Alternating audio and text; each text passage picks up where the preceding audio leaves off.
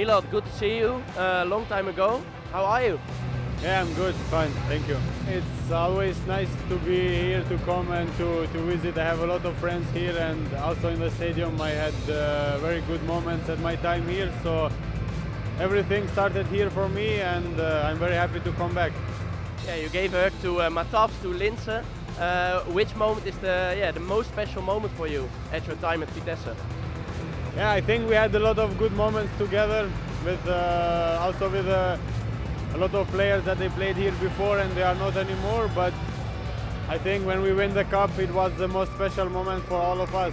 Yeah, now you play at Werder Bremen in Germany. Can you tell us something about how hard it is to play in the Bundesliga? Yeah, at the beginning it was very difficult for me also, because it is quite different from Dutch league, and especially with the tempo and the intensity of the game was much higher. So first month I had to really work hard and to try to adjust the game, but till now everything is going good, and I'm happy for that. Personally, it's a good year for you, right?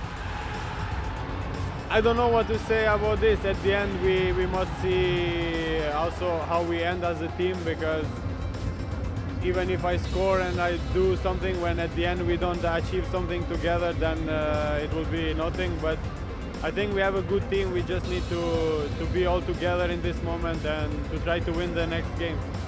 In March you play with Kosovo to qualify for the European Championship. Do you look forward to it?